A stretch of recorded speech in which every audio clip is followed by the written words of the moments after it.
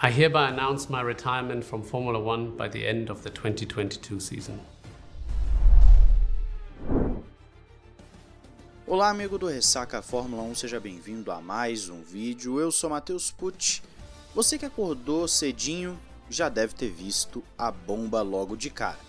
Vettel anunciou a aposentadoria e confirmou aquilo que já estava sendo especulado desde ontem, quando ele criou um Instagram. Pois é, o Vettel, que não é muito chegado em redes sociais, criou um Instagram, criou um alvoroço nas redes sociais por conta desse Instagram. Em pouco tempo já estava ganhando milhares, centenas de milhares de seguidores.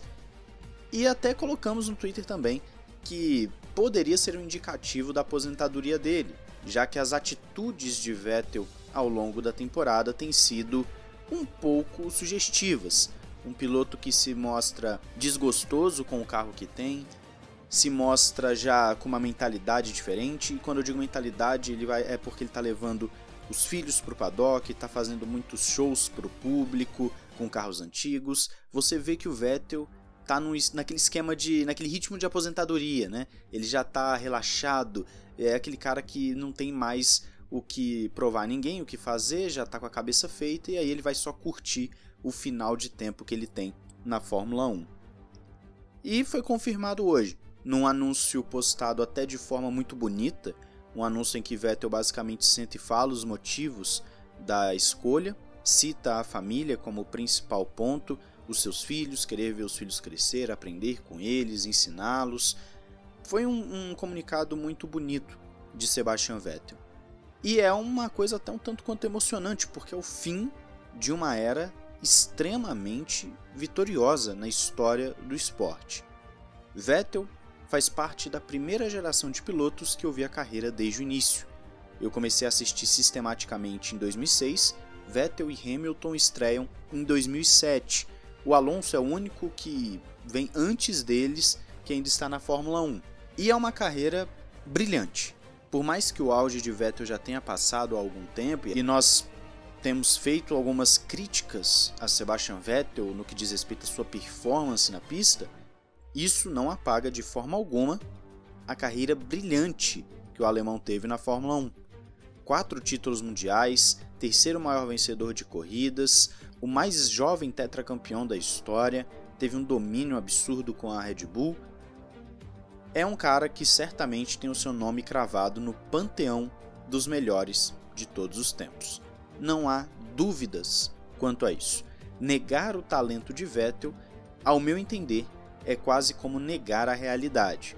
Falar que Vettel é um piloto ruim, que só venceu por conta de carro, é colocar uma forma muito rasa de avaliar um piloto que demonstrou ser extremamente rápido e competente logo de cara.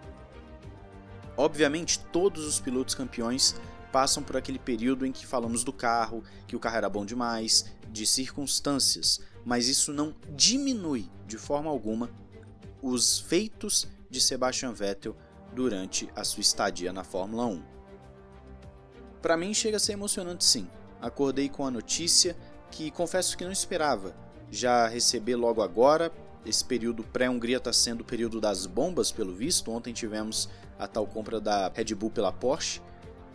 E achava que o Vettel ia anunciar algo mais para o final do ano. Ainda falava em renovação de contrato com a Aston Martin, a própria Aston falando também que já tinham iniciado as conversas.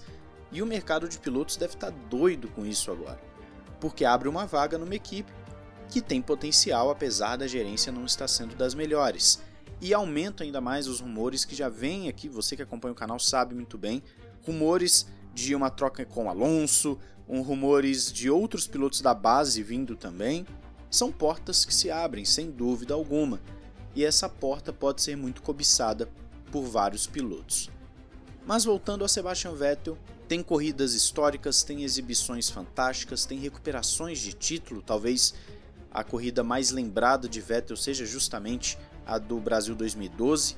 Tem os momentos de baixa também, como por exemplo a Alemanha 2018, que a gente fala muito porque é uma coisa mais recente e também está muito intrínseca na questão de um título, disputa e dessa fase do Vettel que não é tão boa, mas ainda assim É um piloto que tem muito mais altos do que baixos, e também os seus altos são muito maiores e são muito mais impactantes do que os seus baixos na história da categoria. É um cara que realmente mudou o esporte, é um cara que apresentou uma Fórmula 1 de uma forma diferente, é um cara que disputou contra Alonso, é um cara que disputou contra Hamilton, é um cara que não fica devendo para ninguém em termos de habilidade e competência, e escreveu uma das histórias mais bonitas da categoria. É triste, mas uma hora ia acontecer. Não estava preparado, achava que seria final do ano, ou talvez ano que vem, que ficasse mais uma temporada, mas Sebastian Vettel anuncia o fim de um ciclo, o fim de uma era, o fim de um reinado e o início daquilo que pode ser o fim de uma geração extremamente importante para a história da Fórmula 1. Porque Vettel aposentando, sobra apenas Hamilton e Alonso, dos caras da velha guarda, vamos chamar dessa forma. Enquanto isso, nós vamos esperando a aposentadoria desses dois também, mas em algum momento chega, e nunca é fácil depois que você vê pilotos que se acostumaram a estar lá no topo, quando eles começam a cair, quando eles começam a andar mais atrás, nunca é fácil para nós, fãs de Fórmula 1 ou fãs do próprio piloto, acompanharmos esse processo do cara ficar lá atrás e ainda anunciar uma aposentadoria.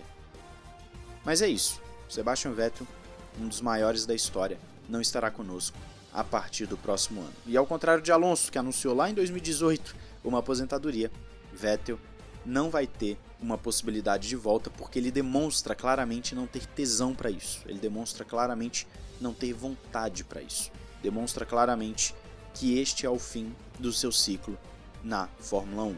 Não teremos Sebastian Vettel como piloto a partir de 2023, isso é certeza. Eu quero saber de você, qual a sua principal memória do tetracampeão, qual a sua corrida mais fantástica que assistiu do Sebastian Vettel, qual que te impactou mais, qual que você acha que foi a melhor, a pior, enfim, qual a memória que você tem, como que você via Vettel desde aquele período que ele começou na Fórmula 1, como que você via nos 4 títulos, como que você vê hoje. Coloca aí nos comentários a sua visão sobre esse piloto genial que passou pela categoria. E obviamente, vamos acompanhar de perto o mercado de pilotos, todo o desdobramento dele, para ver o que acontece a partir de agora na Aston Martin. Muito obrigado por ter assistido, não esqueça de se inscrever, ativar o sininho para não perder nada. Tem também o Seja Membro para você que quer estar mais próximo do canal, acompanhar as sessões de Fórmula 1 comigo e participar também do nosso Fantasy. Um grande abraço, valeu e falou!